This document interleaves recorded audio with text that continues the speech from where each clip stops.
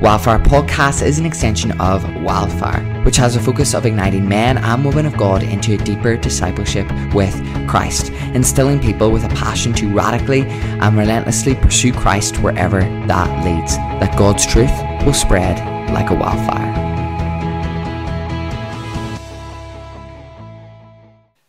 Do you want your pen? No? So I'm absolutely petrified, if I'm being brutally honest, to come and speak in my home church. It's a privilege, it's a blessing, it's an honor. Any time to open up God's Word, wow, and I feel privileged that I was asked to do so, and continuing on in our Ascent series, which I will be speaking on Psalm 125. But before we begin, I just want to posture ourselves. Thankfully, Daniel prayed for me. But I think it's vitally important that I myself know that I am a sinner saved by grace. In and of myself, I can do nothing. And if that is what you see and what you hear this evening, then we're not going to get anywhere, because it's God who needs to enable me. It's His Spirit that needs to speak through me. But in equal measure, it's not just up to me. It's up to you guys sitting down there. You can sit there and you can listen, and it could be words, it could be knowledge, it could be various different things.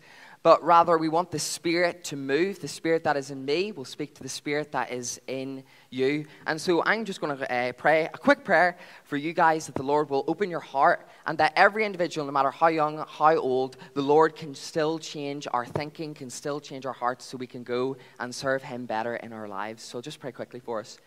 Lord, I pray, Lord, that you will just turn my weakness into strength.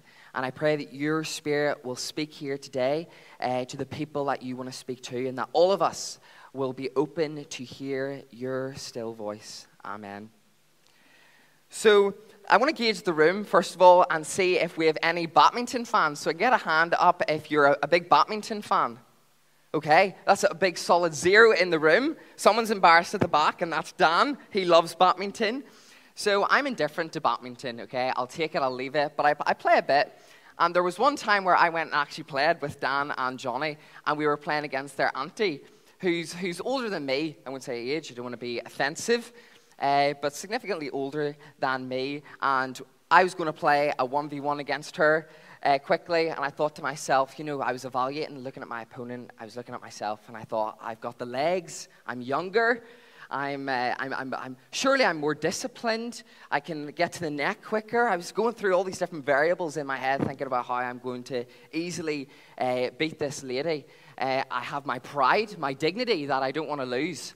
And to say I got annihilated would be an understatement. I don't think I got 1 point. I play 90-minute football matches going up and down the wing, and I've never been more exhausted after a 10-minute badminton match the way that Barbara ran me up and down. And why I am saying that, if not just to embarrass myself, is this. The simple fact was, it wasn't about my youth, it wasn't about this, it wasn't about that. It came down to one simple fact. Barbara was just better than me. Barbara was great, and I was not.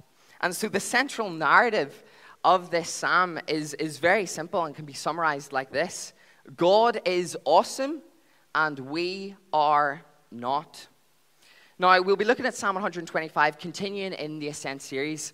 And how I will be unpacking this psalm is seeing first what the psalmist wrote and meant in verses 1 and 2. Then I will look at verse 3 in isolation, and finally 4 and 5 together. I will be extracting 3 timeless truths as application for us today. Now, why do this? Why look at this psalm? Why look at any scripture?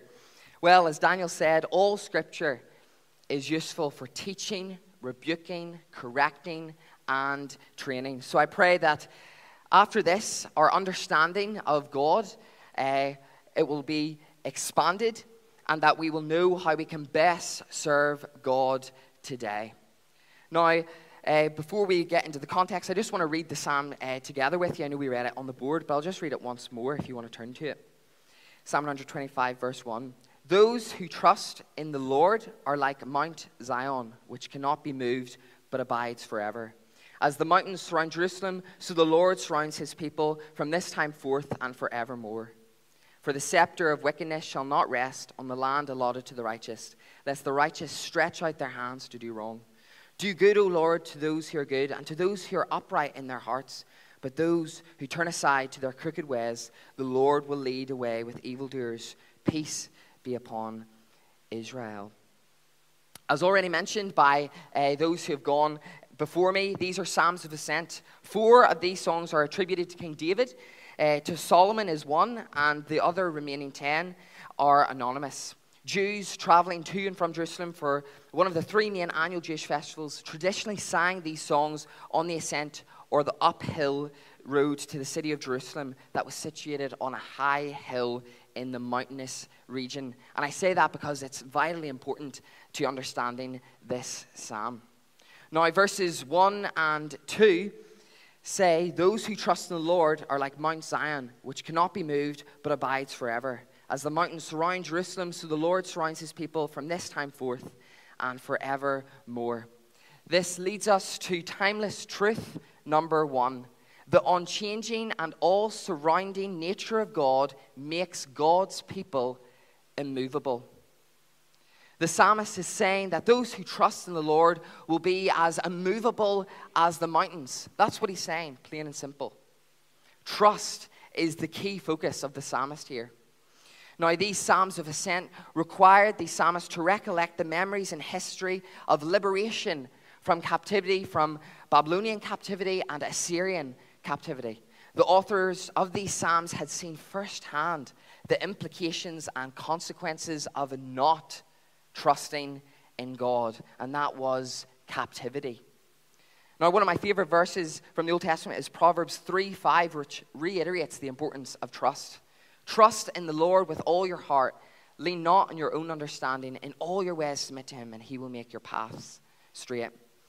Now, in the psalmist context, the idea of a father would have been a less applied title used to describe God. So the metaphor of a child and father and the trust needed there is not the most apt metaphor for me to use when concerning trust here.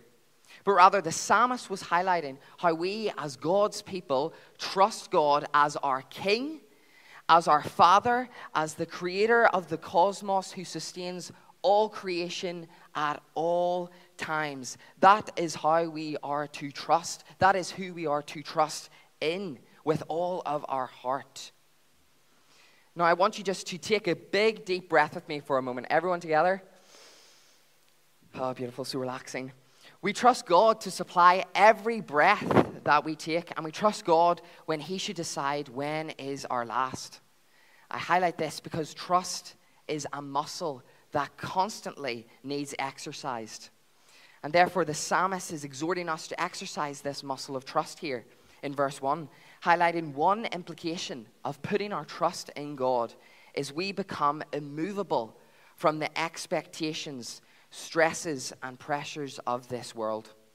The greatest illustration of trusting God was during the ministry of Jesus. Remember, whenever Peter took that step of faith and trust out into the ocean, but inevitably he began to sink.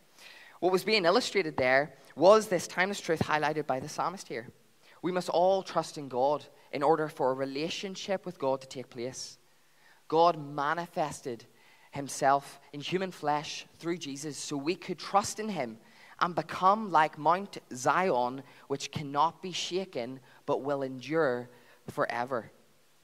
And in the latter part of this verse, it says, which cannot be shaken, as I've already highlighted. The psalmist, through beautiful imagery, highlights the implication of what will come when we trust.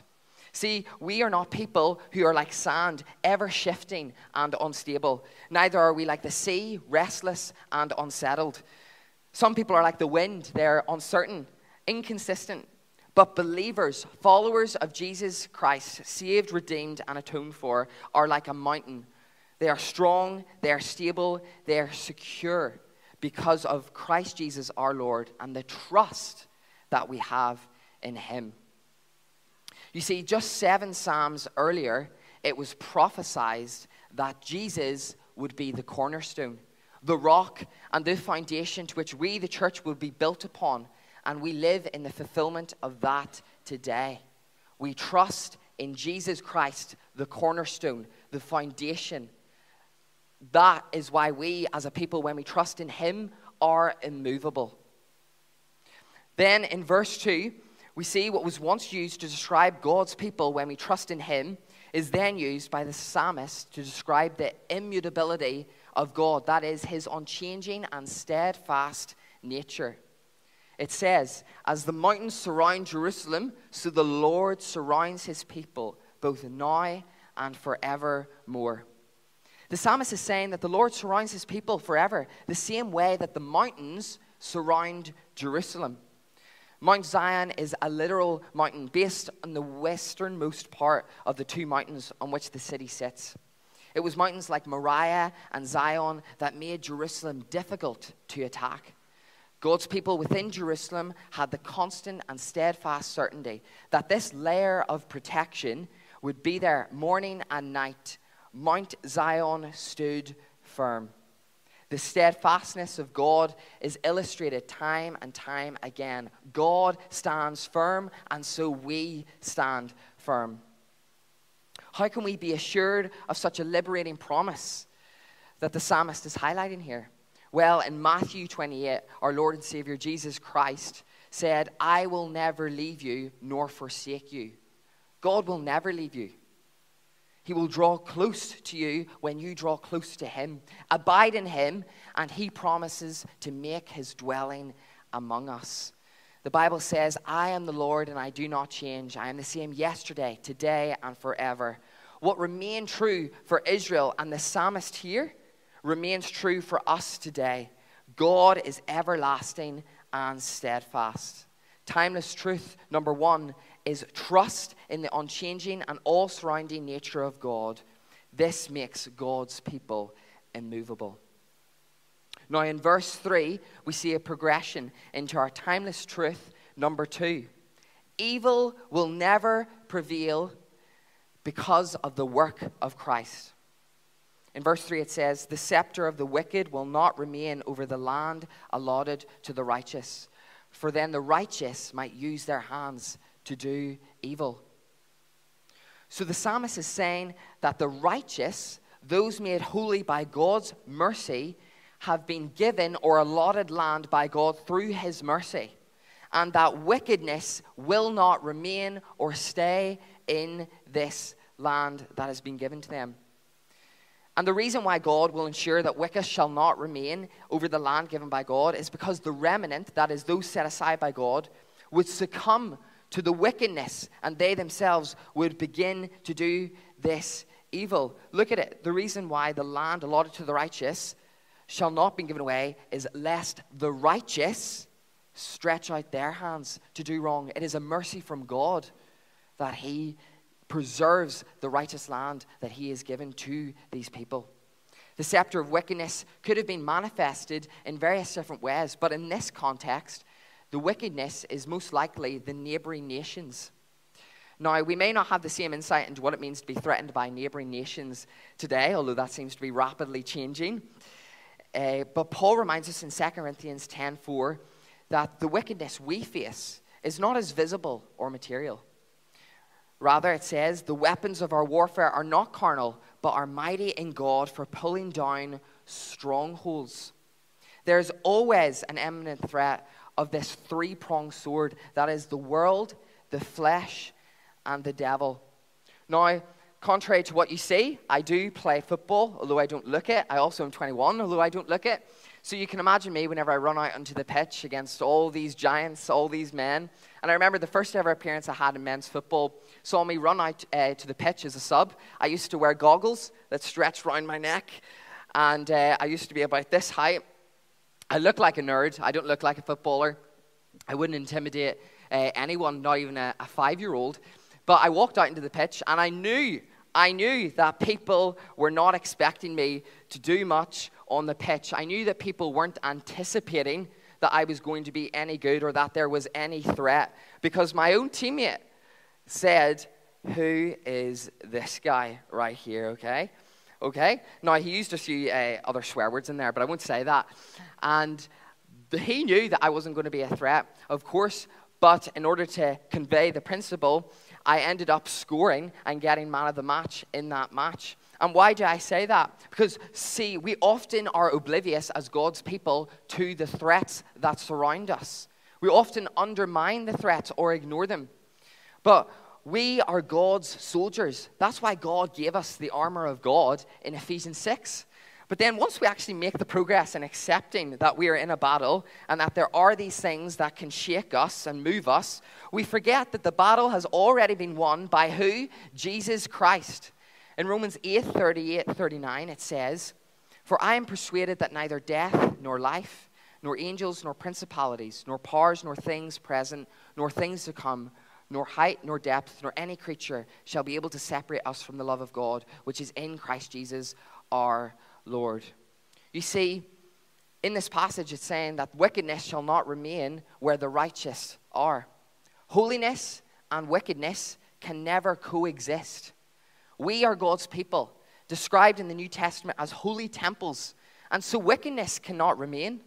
Hence the process of sanctification, whereby every day God renews and restores us through his Spirit, all of which was made possible by Jesus.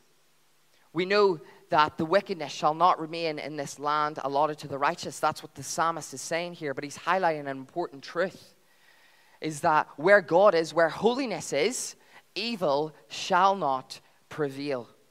Timeless truth too, evil will never prevail because of the work of Christ. Now, if you will turn with me to the last verses 4 and 5, we are introduced to what I think is another timeless truth. Timeless truth number 3. God is sovereign, just, and holy. Now, it's vitally important that we read this passage in its context. It says in verse 4, "Do good, O Lord, to those who are good, and to those who are upright in their hearts. But those who turn aside to their crooked ways, the Lord will lead away with evildoers. Peace be upon Israel."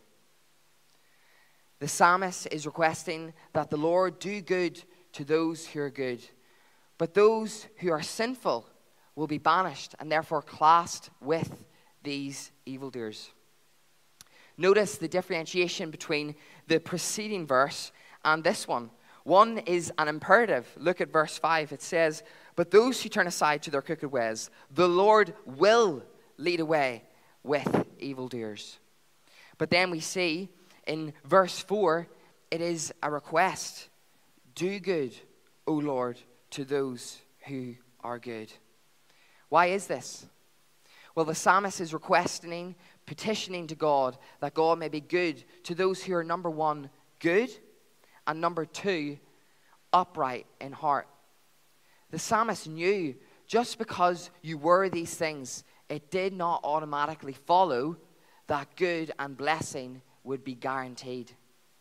Although that was and is the normative pattern presented in the Bible, do good and the consequences of those good actions would reap good, the broken nature of us and the world makes goodness and blessing towards us a request as opposed to an imperative.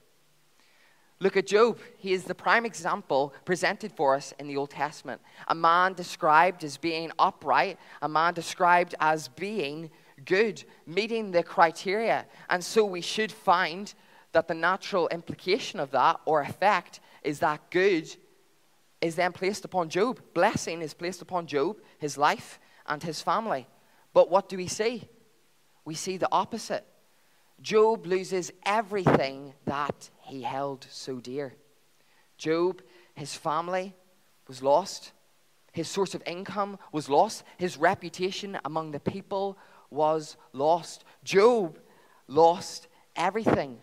But yet, if he evaluated his life and searched, he would say, I'm following God. I'm being obedient. I look at my life and do I deserve such things? I'm blameless. I'm upright. I'm good. And he requests to God that good be done. He looks at the normative pattern. He looks at the Psalms that were created by these people. The accepted knowledge of that time is, Lord, do good to those who are good. That is the request, but yet it is not what Job received. And so many of us in here today, we can relate to such a truth, can't we? We go through things in our life. We are maybe going through things sitting in here where we think that we are good, that we are blameless, but yet everything seems to be going the opposite way of blessing, right? And so often you may have been sold the lie that whenever you become a Christian, blessing is the security. That's what you'll get every second of every day. But yet, it's not. Although we may be good and upright, through the request language, the psalmist implies that this does not mean you will have automatic blessing. And this is reaffirmed whenever Jesus says in John 16, in this world you will have trouble. Or in 1 Peter it says, do not be surprised at the trials that come your way, but instead rejoice. Don't be surprised. Now again, to relate it back to the context of the psalmist, in Jeremiah 29:11, it recounts that beautiful verse that so many of us know, but yet is taken out of context. For I know the plans I have to prosper you, to give you a future, a hope, a success. This is what the Lord is saying to his people of Israel. But yet at the same time, the Israel would have to go through captivity in Babylon, in Assyria and Babylon. This is the captivity that they had placed. And so do you think the people of Israel were saying to themselves that this is what the Lord wants? He wants blessing. He wants us to prosper. He wants us to have success. But yet look at where we're at. We're in captivity. We see the principle again that blessing is not guaranteed just because you are good and just because you are upright. You see, God wanted to provide success and blessing for his people. Don't get that mixed up or confused. That is God's motivation for his people, that we might all grow closer to him, that we might experience blessing. That is what God wants. Do we not see it in creation? But what happened? Us, sinful humanity, robbed ourselves of that.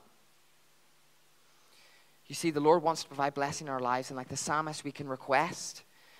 But we should never develop a false teaching that the Christian life is blessing guaranteed. And should always remember, like the psalmist, do good, O Lord. We should request and never be prideful and say to the Lord, you owe me this, God, because the Lord owes you absolutely nothing except justice that sees us separated from him, placed in hell. If you want justice, that's where you'll end up. But because of Jesus, we see that justice is enacted and he takes upon our sin. And we see that despite the trials, despite the difficulty, and though we may face difficulty, we can always be assured that the Lord is still good and has blessed us. And we can always realign ourselves with the gospel. That is what Jesus did for me and you. The psalmist realigns himself with the initial imperatives he began with. Verse 5. The Lord will banish. But those who turn to their crooked ways, the Lord will banish with the evildoers. You see, the psalmist concludes by going back to the only guarantee that we have. The justice and holiness of God. When we are faced with gunmen going into schools, tyrants starting wars, drugs running rampant in the streets, people who are trapped in violent marriages, those who rape, kill, destroy, and lie, we can be assured that the justice and holiness of God remains firm. The Lord will banish the evildoers. In fact, anyone who sins, anyone who walks the crooked path, you see, I was recently in Africa, and we were on our way into the capital city of Dakar, and I was with a squad of 16 players. And naturally what happened is we got into ourselves our little groups and had our little conversations and chats. And we were in the train station within Africa, and I seen my fellow squad members walk on ahead into the train, and I was with about 4 other guys. And I thought to myself, I wonder if anybody actually needs help finding the train. You know what I mean? What about if there's somebody out there who's lost, who might miss it? And I was looking around, and we were all seeing how we could be good Christians and aid people as best we could. And we were like, oh, there's nobody here. We'll just step onto the train. And like a movie, the train that we were supposed to get on headed off into the distance. And we were left stranded in Africa. I was petrified. You see, but it's funny, isn't it? You see the way that I was oblivious. You see, the way I thought to myself, I'm in a good place. I'm safe. I'm secure. I'll see if I can help other people. But then what happened? I was never safe. I was never on the train, and I ended up missing it. You see, whenever we read verses like this, we can exercise that same oblivion. We can completely miss it. We can say, yes, the Lord, He will banish the evildoers. And we forget that we are the evildoers. Don't look for other people. Look at yourself. Focus on yourself. You are the evildoers that this passage, that this psalm is talking about. The Bible reminds us in Romans that there is no one good. No, not one. So we will be banished because we are bad. We are sinful. We are wicked. We turn to crooked ways. But the Israel the psalmist lived in was also bad. But yet they weren't banished, right? But they were banished into exile. Hence the point of these ascent psalms. That's what it's talking about. It's recollecting these exile memories and how they were liberated. And the reason why they were put into this banishment was because they were sinful. They were banished into exile so that they later might be restored. But remember, Israel, just because they were God's chosen people, were never safe because they were sinful. And the Lord banished them to the evildoers, that is Babylonian and the Assyrian exile. And we too could be banished when we do evil. God allows the natural consequence of our actions to banish us to the evildoers. This is a wake-up call. Just because they were Israel, just because we are the church, doesn't give us a license to sin. Yes, we are under the promise that is Jesus, but we still must live as though the promise is true, that we have been saved by Jesus, and so we no longer have to turn to the same crooked ways. You see, throughout this psalm, the psalmist, when referring to humanity, presents how everything is conditional with humanity because they are this unreliable source. But when referencing God, there is clear, unwavering, assertive, and imperative language. And so we have timeless truth number 3. God is sovereign, just, and holy. That's what is important to remember in these closing verses. We are sinful people that turn to crooked ways. And make no mistake about it, it's clear from this story that Israel turned to crooked ways and they too were banished.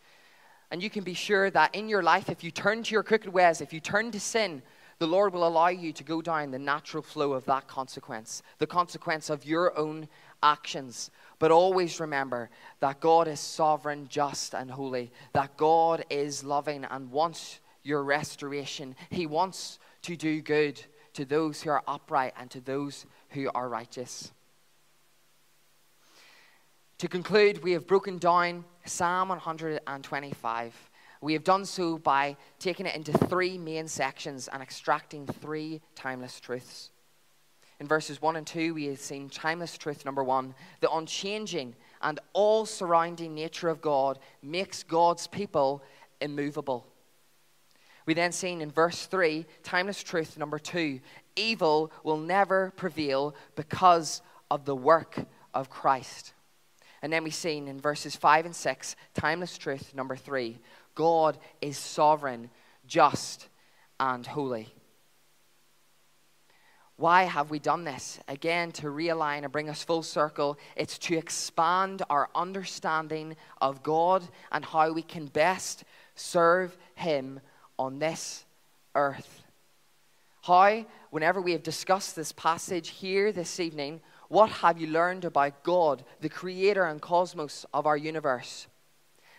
And what have you learned about the Christ-centric nature of the passage? That is, how does it point towards Jesus Christ and the fulfillment of His ministry? That Jesus, one example, is the cornerstone, the foundation. That is who Jesus is. That's who God is. That's what the psalmist is talking about. And that immovability of Jesus Christ, our foundation, makes God's people immovable. That's just one way we can apply that text to our lives here this evening. But one of the main takeaways from this passage, and what I want to leave you with, can be best summarized by a quote from Brian Tabb. We have a glorious King exalted to heaven's throne. We have a merciful high priest who helps us in our need. We have a coming champion who will enact true justice and end all wars. Jesus Christ is the hope of all the earth, the joy of every longing heart. Come, Lord Jesus. May we be an immovable people, as the psalmist is talking about. May we know that the Lord is just, holy, and sovereign, and will deliver us from evil. They're the central and core truths of Psalm 125. Pray with me.